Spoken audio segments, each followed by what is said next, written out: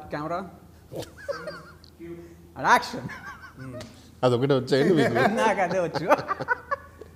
So చెప్పండి, ఎలా feel అవుతున్నారు? Very happy. ఇంతకీ మీరు ఎలా ఫీల్ అవుతున్నారు కోమాలో నుండి బయటకు వచ్చి? కోమాలో పండబెట్టింది మీరేగా. అదే బయటకు వచ్చి ఎలా ఫీల్ అవుతున్నారన్న? చాలా రిఫ్రెషింగ్గా ఉంది ఫైనల్లీ బయటకు రావడం. అది కూడా ఇక్కడ ఉండలేచారా మీరు అసలు? నాకు ఒక చిన్న క్వశ్చన్ వచ్చినప్పుడు కూర్చున్నప్పుడు అడుగుదాం అనుకున్నాను. ఇప్పుడు మామూలుగా ఒక ఒక ఫర్ ఎగ్జాంపుల్ ఒక కొరియా నుంచి ఒక అబ్బాయిని నాన్ ఇండియన్ రిలేటెడ్ ఒక అబ్బాయిని ఇక్కడ కూర్చోబెట్టి ఎక్స్ప్లెయిన్ దిస్ పోస్టర్ అంటే అతను ఏమంటాడంటే, ఒక తండ్రి, ఒక తాతయ్య, అతను తండ్రి, అతను కొడుకు, అమ్మాజీ తండ్రి, నాగ శౌర్య గారు కొడుకు అంటారు సాధారణంగా అయితే. అలాంటి తండ్రికి ఆ సొంత కూతురు నుంచి గొంతులో పోతారే మీరు? అర్థం కాదు. ఆమెది కూడా అదే ఫీలింగ్ పాపం సినిమాలో. దానికి కారణం ఒక మంచి యంగ్ పర్సన్ నుంచి పెళ్లి చేయొచ్చు. ఆ యంగ్ పర్సన్ ఈమెకు భయపడి లవ్ లెటర్ పంపి సైడ్ అయిపోయారు. అది ఈ స్కిల్స్ తోటి ఎట్లా కన్విన్స్ చేశారు? అది ఆయన అడగాలి. ఎలా కన్విన్స్ అయ్యారు? ఎలా కన్విన్స్ అయ్యారండి మీరు? యాక్చువల్లీ నాకు నరేషన్ ఇచ్చినప్పుడు చాలా బాగా ఇచ్చారు. యాక్చువల్లీ చాలా బాగా ఇచ్చారు. నాకు తెలియదు అది ఆయన చెప్తున్నా. చాలా బాగా ఇచ్చారు. షూర్ ఆయనే ఇచ్చారండి? ఆయనే ఇచ్చారు. అది నేను నమ్మట్లే అప్పుడప్పుడు. నిజమా? ఆయనే ఇచ్చారు, చాలా బాగా ఇచ్చారు. అండ్ చెప్పాలంటే ఆయనతో వర్క్ చేయడం స్టార్ట్ అయిన తర్వాత నాకు కొంచెం కన్ఫ్యూజన్ స్టార్ట్ అయింది. థ్యాంక్ యూ అండి, finally someone spoke about it. నిజంగా కొంచెం కన్ఫ్యూజన్ స్టార్ట్ అయింది. ఎందుకంటే ఆయన బుర్రలో అన్నీ ఉంటాయి, కానీ మన బుర్రకు అర్థం కావాలి కదా. అంటే అదే నేను 90% చెప్పరు, 10% చెప్తారు కరెక్ట్గా. మళ్ళీ మైండ్ వెస్టర్న్ లంచ్ బఫే లాగా అన్నీ ఉంటాయి. సీన్ అయ్యేంత వరకు నాకు కొంచెం టెన్షన్. నాకు ఒక క్వశ్చన్ ఉంది, అంటే అలా ఎలా టైం నుంచి నాకు పరిచయం కాబట్టి ఇంతవరకు నేను అడగాల్సిన క్వశ్చన్, మీకు ఎప్పుడైనా జెన్యున్గా ఆయన వచ్చేసి మీకు టేక్ ఓకే అని చెప్పిన తర్వాత మీకు ఆయన కళ్ళలో నిజంగానే టేక్ ఓకే అని కనిపించిందా? కనపడదు. అదేదో మనకి పిచ్చివేసినట్టు మీకు ఓకే డైలాగ్ ఉండదు. ఓకే కదా. నాకు ఇక్కడ ప్రాబ్లం అంటే నాకు కాన్ఫిడెన్స్ పోతుంది సార్, నిజంగా చెప్తున్నాను. ఏంటంటే ఎలా ఉంటుందంటే మైక్ పట్టుకొని భయ్యా ఓకేనంటే ఆయన మైండ్ వాయిస్ మనకి వినబడుతుంది. ఎందుకంటే ఇది ఇది రానట్టే ఉందిలే, డౌటే, సరే ఓకే అన్నట్టు ఉంటుంది. ఎప్పుడు జెన్యున్ వచ్చేసి భయ్యా అద్దరిపోయింది. అంటే ఇప్పుడు తండ్రి పిల్లల్ని ఎలా పొగడకూడదు, డైరెక్టర్ ఆర్టిస్ట్ అలా పొగడకూడదు అని నా ఇది. ఈ స్కిల్స్ బాగానే ఉన్నాయి. మళ్ళీ కవర్ డ్రైవ్ బాడారు, ఒక చక్కటి కవర్ డ్రైవ్. కానీ ఇన్సైడ్ ఎడ్జ్ తీసుకుందా ఒక ఎనర్జీ ఇవ్వాలి మీరు నిజంగా. అది నాకు అదే ఇప్పుడు అదే ఎక్స్పీరియన్స్. మా హీరోని బాగా ఇచ్చారు. ఎప్పుడైనా విన్నారా? ఈ యాంగిల్ వినలేదు. అసలు ఈ యాంగిల్ ఎప్పుడైనా చూసారు? అంటే అందరూ అమ్మాయి కాస్త మోరల్ సపోర్ట్ అంటే వేరే కంట్రీ నుంచి వచ్చింది కదా. మోరల్స్ బాగా చదివారు మీరు. వేరే కంట్రీ నుంచి వచ్చింది కదా, కొంచెం ఎలియన్గా లైక్ స్టేజ్ గా సపోర్ట్ ఇవ్వబట్టి మీ సపోర్ట్ కోసం తాతాలాడట్లా ఫ్రాంక్లీ మాట్లాడితే నాకు తెలియదు మీకే సపోర్ట్ కావాల్సి వచ్చింది. అదే నాకు కావాల్సింది నేనే ఇచ్చుకున్నాను అనమాట, అంతే, అంతకుమించి. But yeah anyways I'm very happy with the response. Yeah me family thankful ఏం చెప్పాలంటే నా సీన్స్ అన్ని లాస్ట్లో పెట్టినందుకు థ్యాంక్ఫుల్. అదే ఎన్ని రోజులు చేసామన్నది కాదు, ఎంత ఇంపాక్ట్ క్రియేట్ చేసామన్నది ఇంపార్టెంట్. చెప్పండి, ఎన్ని రోజులు చేశాను చెప్పండి, నేను ఎందుకు అలిగానో చెప్పండి, దమ్ముంటే. ఈయన అలిగారు ఏంటి నాకు ఎన్ని రోజులు క్యారెక్టర్ అని కథ చెప్పేటప్పుడు డీటెయిల్గా కథ చెప్పడం నాకు బాగుంది, అంత నచ్చింది. అంటే బ్యాక్ స్టోరీ కూడా చెప్పాను. కథ చెప్పేటప్పుడు జెన్యున్గా నాది ఏమనిపిస్తుంది అంటే ఒక లవ్లీ రోల్ దాన్ని అని ఫిక్స్ అయిపోయా. డేట్లు ఇచ్చినప్పుడు ఎలా ఇచ్చారు తెలుసా, అదేదో ఈ రోజుకి ముహూర్తానికి ఇది వచ్చేయండి అయిపోద్ది మీకు, అదేంటి భయ్యా అంత పెద్ద రోల్ అని చెప్పేవని చెప్పి. అఫ్ కోర్స్ సాయి శ్రీరామ్ గారు వాళ్ళంతా ప్లానింగ్ కోఆర్డినేట్ చేసుకుని పర్ఫెక్ట్ గా కాదు, ఎన్ని రోజులు చేశారు కాదు, ఎంత ఇంపాక్ట్ ఇప్పుడు బయట ప్రతి షాట్ మూవీలో ఉంది భయ్యా, అందులో ప్రతి షాట్ ఉంది మూవీలో. ఏమంటారు ఆబ్వియస్లీ ఇప్పుడు ఏంటి ఆనిముత్యాలు అలాంటివి దొరికినప్పుడు మనం ఇప్పుడు మన మీరు కోమలో ఉన్నప్పుడు చేతులు ఇలా అంటారు కదా, ఆయన ఐడియా. అయితే ఇప్పుడు ఆల్రెడీ మూవీ చూసారు కాబట్టి అందరు హ్యాపీ అబౌట్ ఇట్ కాబట్టి చెప్పొచ్చు అనుకుంటున్నాను. 100% హ్యాపీ. ఏమైందంటే బేసిక్గా ఆ సీన్లో నేనేందంటే ఇప్పుడు నన్ను కాపాడాడు కదా ఈ సత్య లాంటి వాడు వచ్చేసి నాకు ఆల్మోస్ట్ లిప్ కిస్ చేయబోతుంటే ఇతను కాపాడు కాబట్టి రిఫ్లెక్స్తో ఇలా అన్నా సాయి శ్రీరామ్ గారు అందరు నవ్వారు. నవ్వుతే ఇతను వచ్చేసి లాజిక్ కాదు కదా అంటాడు. నాకేమో లేక ఒకదానికి అందరు నవ్వారు. అప్పటిదాకా వచ్చి మాట్లాడలేదు, ఇప్పుడు అందరు నవ్వేసరికి ఇతను లాజిక్ అంటే ఏంటి అని నా బాధ. ఎప్పుడు క్వశ్చన్ చేయడం మళ్ళీ. నేను ఆలోచించేది ఏంటంటే రివ్యూవర్స్ గురించి, ఏంటి కోమలో ఉన్నోడు దండం కూడా పెడతాడా అని మళ్ళీ నన్ను ఆడుకుంటారని నా భయం. అప్పటికే అఫ్కోర్స్ ఇది సినిమా అనుకోండి, అందుకే మనం ఓపెన్గా లైక్ మనం జనాన్ని నవ్వించడానికి మనం చేసే ప్రయత్నం కాబట్టి.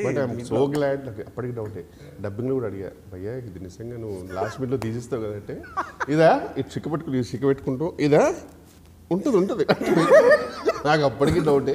But I'm glad. అది లేకపోతే అసలు రేంజ్లో వర్కౌట్ అయింది. అది నాకు బాగా నచ్చింది, ఎందుకంటే ఇలా మీరు ఇలా పెట్టిన వెంటనే స్పాంటేనియస్గా మేము అందరు నవ్వేసాం. సో మేమందరు నవ్వేమంటే జనాలు కూడా ఎంజాయ్ చేస్తారు. దాని తర్వాత ఆయన కూడా అన్నారు, ఒకసారి చేతులు దండం పెట్టకుండా చేద్దాం అని గుర్తుందా? కాదు, నీకు గుర్తుందా?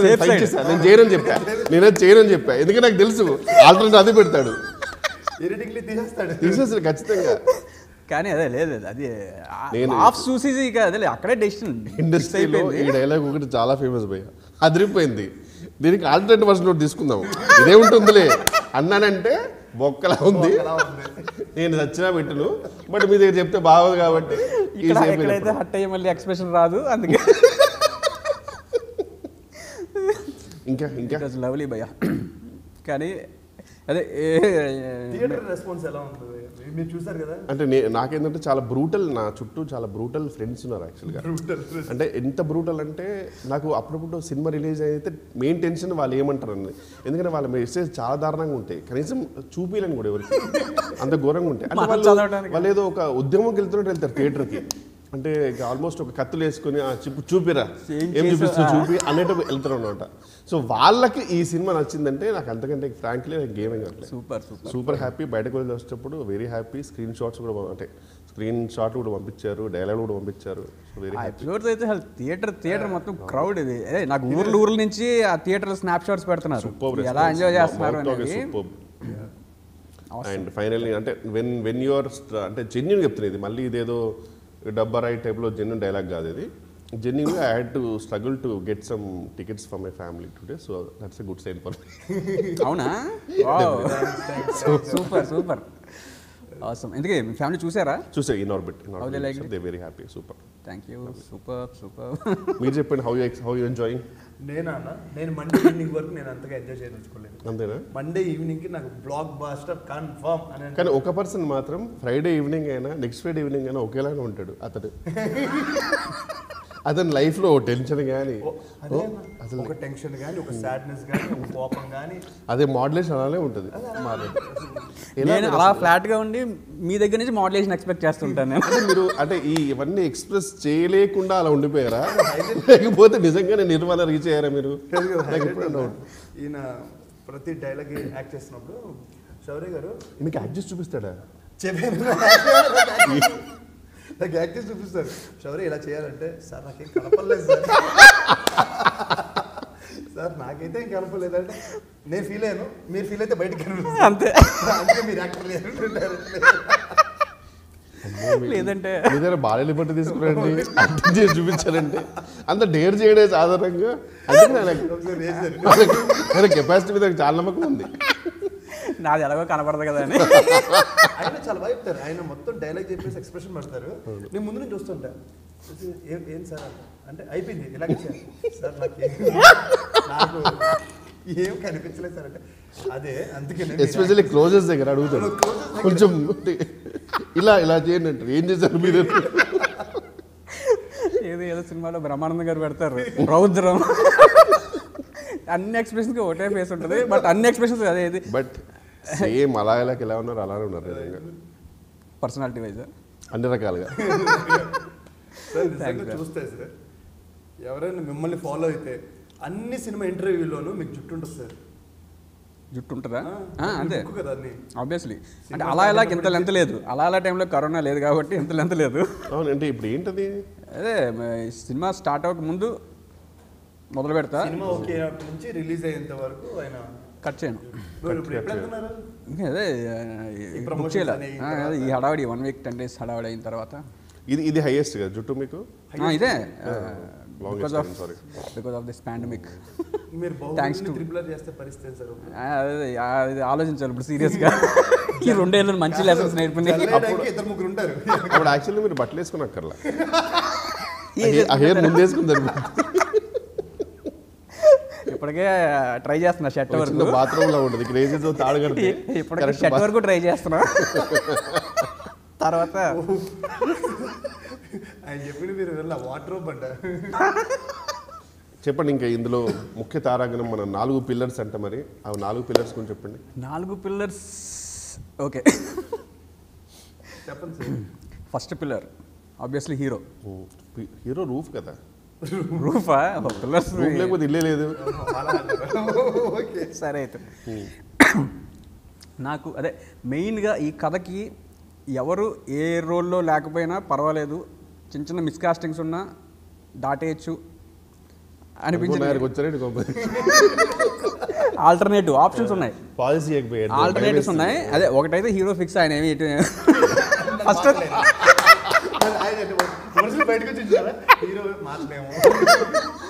సో తర్వాత 2 క్యారెక్టర్స్ అస్సలు ఏమాత్రం చిన్న తేడా వచ్చినా సినిమా బాక్స్లో వెనక్కి వస్తాయి తెలుసు.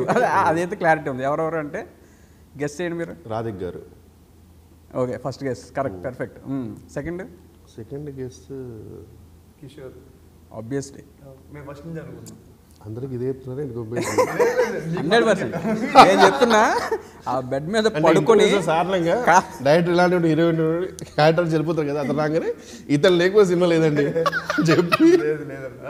ఇది మాత్రం రాజకీయ గారు లేకపోతే మాత్రం సినిమా చేయనని చెప్పి ఆయనకి చెప్పడం జరిగింది. నా ఒపీనియన్ కూడా బిగినింగ్ క్యారెక్టర్ విన్నప్పటి నుంచి కిషోరే చేయాలి, కిషోర్ చేయాలి. ఇంకా నాకు ఏ క్యారెక్టర్ చెప్పారండి మీకు? చెప్పరా ఆయనకి యాక్చువల్గా నేను అదే యాక్చువల్లీ చెప్పండి మరి. అబ్బా నాకు ఫస్ట్ మా బావ క్యారెక్టర్. ఆ అమ్మాయి గొంతు కోసారు కదండి, ఆ గొంతు కోయడం కనపడాలని. ఇది ఆ అమ్మాయి గొంతు కోయడం ఆడియన్స్కి తెలియాలని చెప్పి స్వాప్ చేశాను అనమాట క్యారెక్టర్స్ని.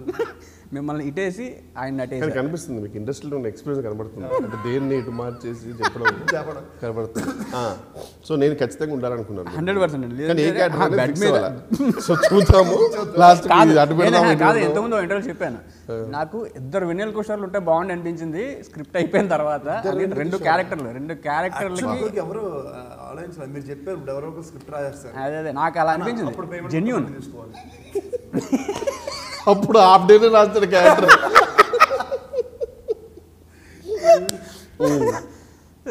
సో అప్పటి నుంచి అయితే నాకు కొంచెం డైలమాలో ఉన్నా, ఏ క్యారెక్టర్ బావ క్యారెక్టరా. నాకు అదే బ్రహ్మాజీ గారు ఆ క్యారెక్టర్కి తర్వాత అదేలే కాస్ట్ చేసిన తర్వాత ఇక ఆయన ఆ క్యారెక్టర్ పండించిన ఇది మర్క్యూరీ నా ప్రకారం. అంటే ఏ క్యారెక్టర్ వచ్చినా అందులో పర్ఫెక్ట్. ఆయన ఏజ్కి ఈ జనరేషన్ కదా నా ప్రకారం వర్సటైల్ అంట నేను. నెగిటివ్ అయినా హ్యాపీ, చాలా ఈజీగా మళ్ళీ డ్రామా మౌల్డ్ అయిపోతారు. ఇంకా మర్యాద రామన్ అయితే నేను ఫ్లాట్ అయిపోయా. అంటే ఒక టేకింగ్ సూపర్ పర్ఫెక్ట్ అండి. అదే నేను అదే మొన్న ఇంటర్వ్యూలో కూడా ట్రై చేశాను. అదే నేనంటే నేను చిన్నప్పుడు ఎప్పుడు 1994-95 అదే నేను 10th క్లాస్ 9th క్లాస్ చాలా అంటే బ్రిటిషర్స్ కాలం వాడి కూడా తెలుసు ఆయనకి.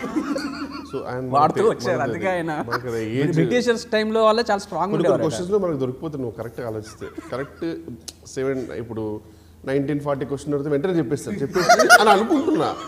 నాకు చెప్పారు, మా నాన్నగారు చెప్పారు.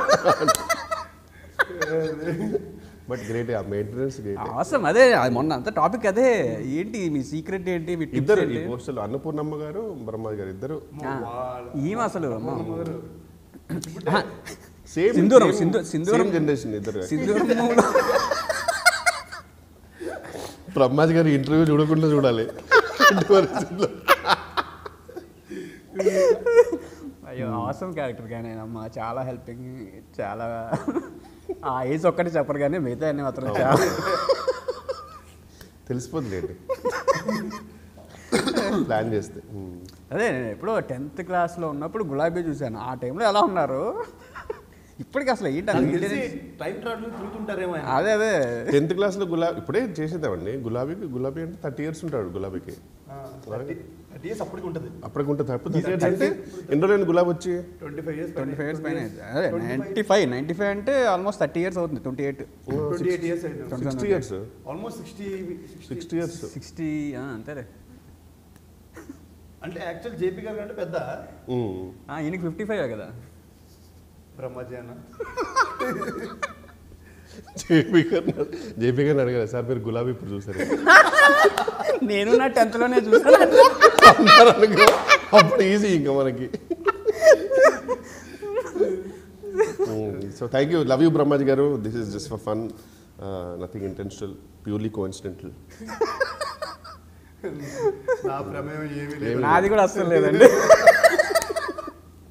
ఇంకా చెప్పండి, మీరు చెప్పండి ఇప్పుడు. చెప్పండి మీ ఎక్స్పీరియన్స్ ఇన్ ద మూవీ. నా ఎక్స్పీరియన్స్ చాలా చాలా బాగుంది. నేను ఫుల్ ఎంజాయ్ చేశాను. అండ్ మీకు గుర్తే ఉందా, నేను హాస్పిటల్లో నేను పడుకునే సీన్ ఉంది. అవును, నిజంగా అక్కడి నుంచి నిజంగా హాస్పిటల్కి పడుకున్నాను. అవునవును, నేను టీవీలో చూశాను. నిజంగా ఆ హాస్పిటల్లో పడుకున్నాను. మన సీన్ చేస్తున్నాము, అక్కడి నుంచి డైరెక్ట్ హాస్పిటల్కి వెళ్ళిపోయాను. కంప్లీట్ ఫేవర్ ఆ టైం. ఒక జస్ట్ 1 hour వచ్చి ఆ షార్ట్స్ చేసుకుని వెళ్ళిపోయారు. నా టెన్షన్ ఏంటి, నేను దగ్గర నుంచి ఈ సీక్వెన్స్ చూడాలి. ఆ న్యూస్కి లేదంటే రియాక్షన్స్, ఆ న్యూస్కి వీడియోస్ దొరకక ఆ పాత సినిమాలో కాలిరిగిన వీడియోస్ పెట్టారు. అవునవును, స్ట్రెచ్చర్లో తీసుకుపోయి ఎయిర్పోర్ట్లో అది పెట్టాను. కానీ నేను చాలా ఫీల్ అయ్యాను అన్నారు. బేసిక్ మీరు అందరూ ఇప్పుడు యాక్ట్ చేస్తుంటే నేను దగ్గర నుంచి చూడాలని యాక్చువల్. నేను ఆ సీన్కి నేను గుర్తుందా, ఉంటే బాగుండేది నేను ఎంత అడిగాను. అవునవును, బాగుంటుంది చాలా. కానీ అదేలే అంత సివియర్ ఫీవర్ ఇక ఉంటే అదేలే ఆబ్వియస్లీ ఆ ఎక్స్చేంజెస్ అవి కూడా ఇంకా బాగుస్తాయి. అవునవును, ఒక్క సీన్ మాత్రం సినిమాలో మిస్ అయ్యానని చెప్పి చాలా బట్ ఆయన మేనేజ్ చేస్తారు.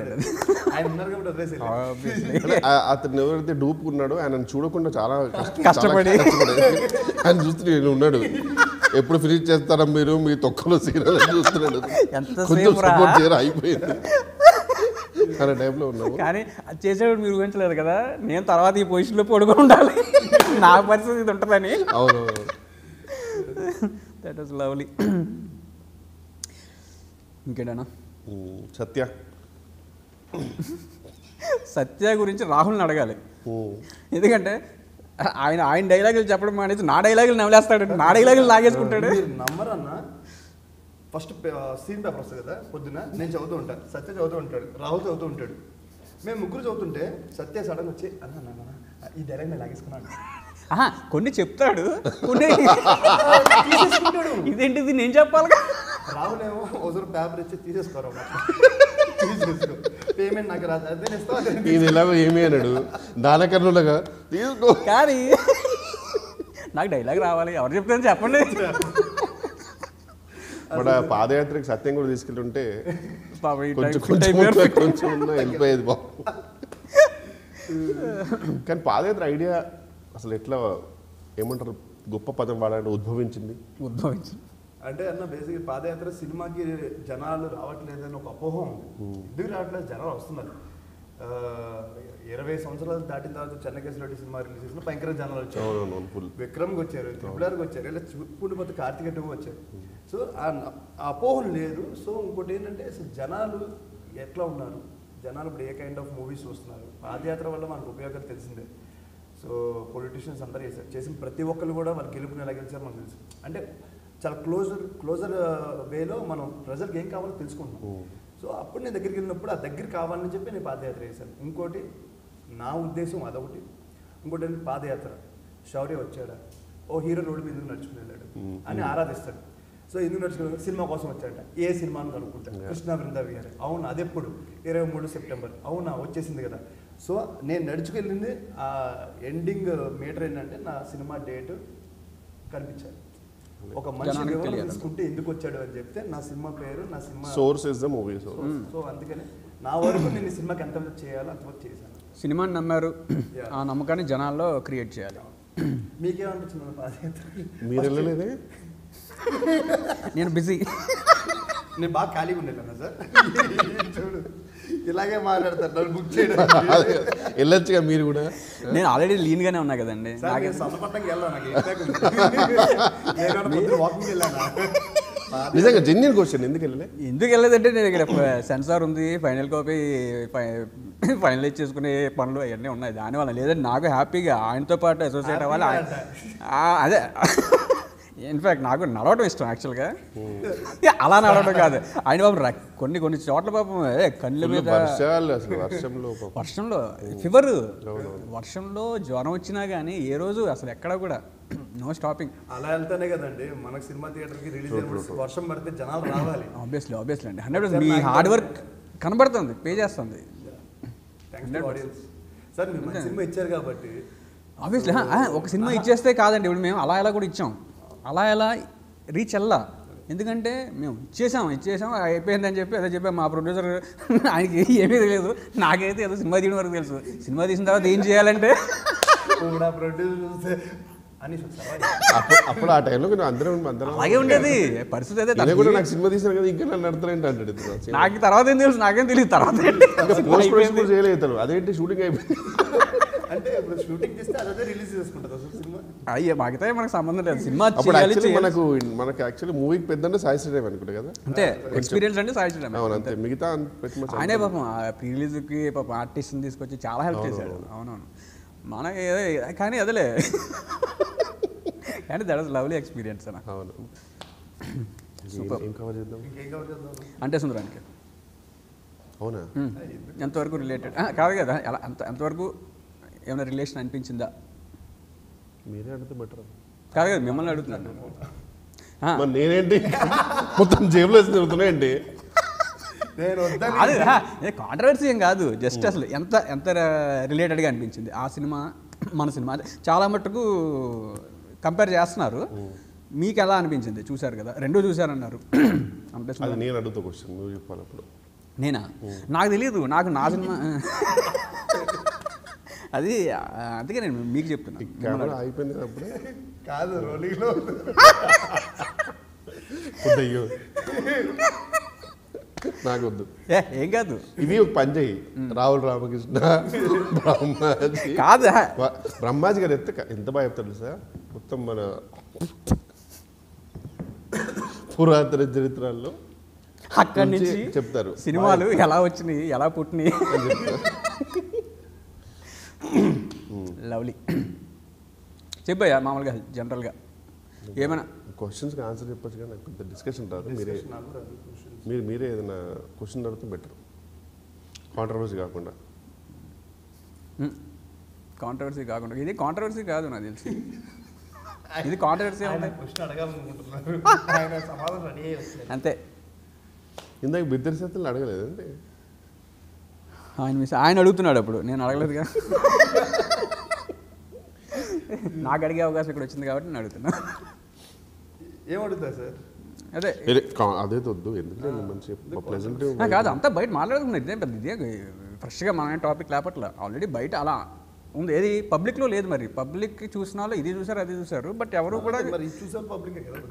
అయితే ఒక పని చేసి నీకు ఇప్పుడు చెప్తున్నా కదా యాస్టిజ్ అదే ఇప్పుడు నేను అడుగుతాను. నేను క్వశ్చన్ మీరు అడుగుతారా? నేను అడుగుతాను.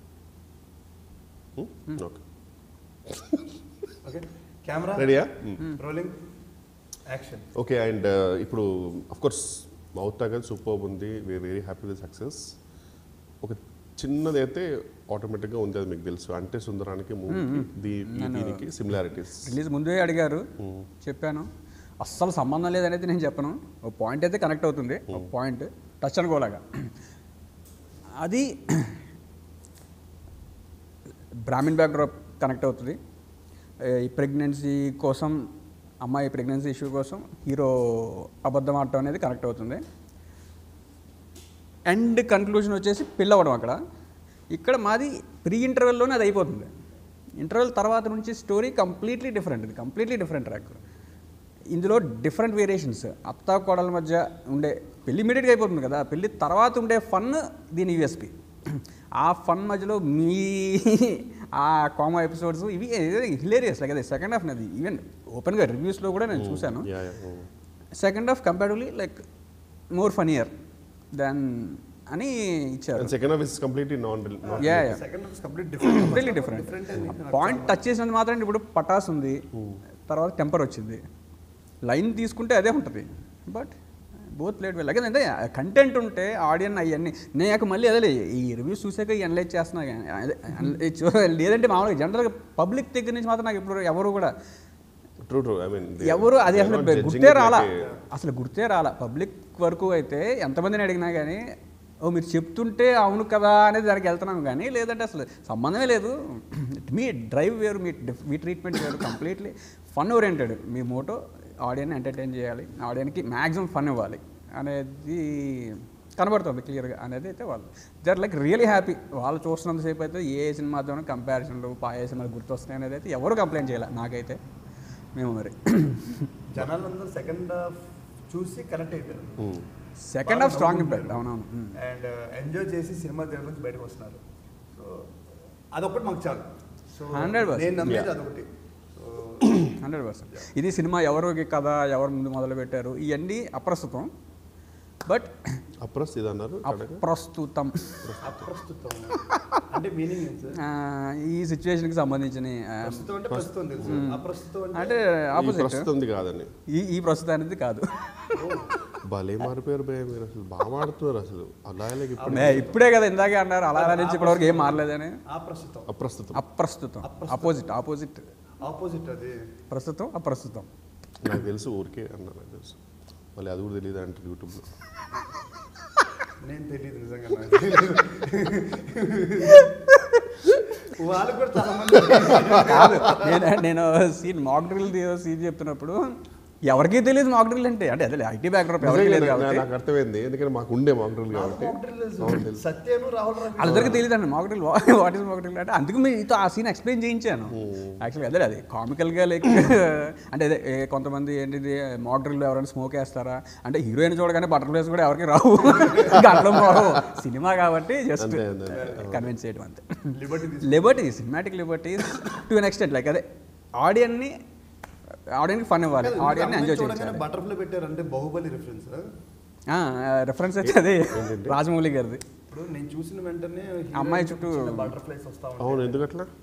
మరి బాహుబలిలో కూడా తమన్నా చుట్టూ అవే కదా. నేను అదే యాక్చువల్గా ఇన్ఫాక్ట్ బటర్ఫ్లై డిజైనింగ్ కూడా సీజీ వాళ్ళకి రిఫరెన్స్ అదే ఇచ్చా. ఎందుకని సార్? ఎందుకు బటర్ఫ్లైస్ లాగా అమ్మాయి కంపారిజన్ హౌస్ ప్లే పెట్టచ్చుగా.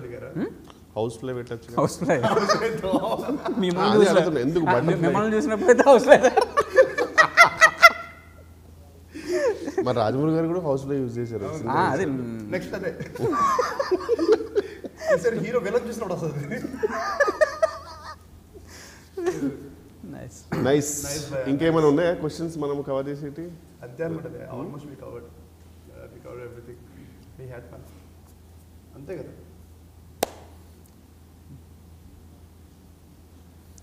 భయ్య ఇది నాకు అప్పుడు ఒకటి చెప్పారు, అలా ఎలా కంటే అదే స్క్రిప్ట్ వినప్పుడు ఇది అలా ఎలా కంటే పెద్ద బ్లాక్ బస్టర్ అవుద్ది అని చెప్పారు. సో ఇప్పుడు సినిమా చూసారు అంటే ఓపెన్గా అయితే ఫస్ట్ ఇది కొన్ని స్టోరీస్ ఎలా ఉంటాయంటే నేను అంటే ఎప్పుడైనా కొన్ని స్టోరీ సిట్టింగ్స్లో ఎవరైనా కూర్చోమన్నప్పుడు మనకి ఏమనిపిస్తాయి అంటే స్టోరీ వినగానే ఇది ప్రొడ్యూసర్ ఓకే చెప్తాడు అని కొన్ని స్టోరీస్ ఉంటాయి. ఏది లైన్ వినగానే. కొన్ని స్టోరీస్ ఎలా ఉంటాయంటే డైరెక్టర్ మీద నమ్మకం ఉండాలి, బాగుంది స్టోరీ కానీ ఆ డైరెక్టర్ ఎగ్జిక్యూట్ చేయగలడా అనే కొన్ని స్టోరీస్ ఉంటాయి. ఇదైతే హ్యాపీలీ నేను విన్నప్పుడే అనుకున్నా ఏ డైరెక్టర్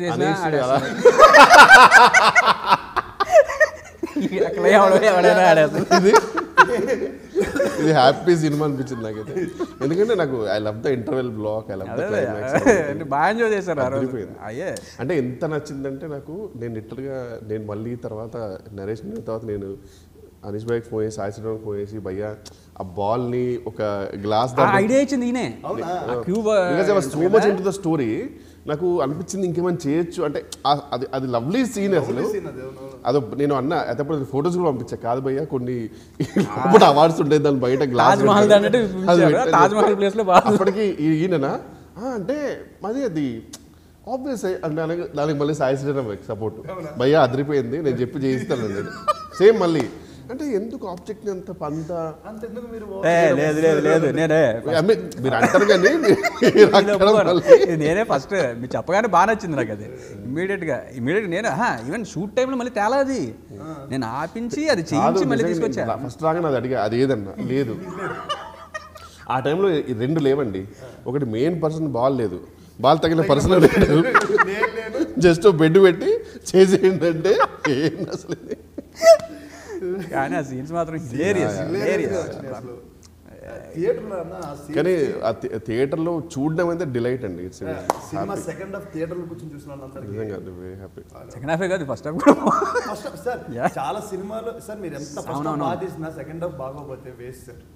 అది జనాలకు కూడా తెలుసు. అవునవును. సెకండ్ హాఫ్ ఈ రోజు గురించి మనం మాట్లాడుతున్నాం అంటే ఫస్ట్ హాఫ్ బాగుంది, సెకండ్ హాఫ్ బాగాలేదు, మనం ఏం చేయలేం కదా. అంతేగా మేజర్గా అక్కడ 100%. అదే కదా ఆబ్వియస్లీ ఈ రోజు రిపోర్ట్స్ చూస్తుంటే రియల్లీ లైక్ నిన్నటికి ఈ రోజుకి కలెక్షన్స్ డబల్ అయినాయి అంటండి. నిన్నటికి ఈ రోజుకి కలెక్షన్స్ రిపోర్ట్ వచ్చినాయి double. So that's a positive sign.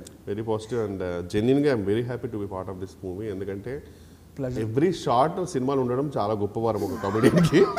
సాధారణంగా సినిమా రిలీజ్ మేము ఒక 15 days చేస్తాము, అందులో ఒక 7 days. కమెడియన్ ఎంటర్టైనర్స్ అని పిలిస్తే బాగుంటుందో నా ఫీలింగ్. కమెడియన్స్ అంటే ఎంటర్టైనర్స్ ఆల్ ఆర్ ఎంటర్టైనర్స్. కాదు ఒక సీన్ 2 సార్లు తీస్తారు మా సినిమాలో 15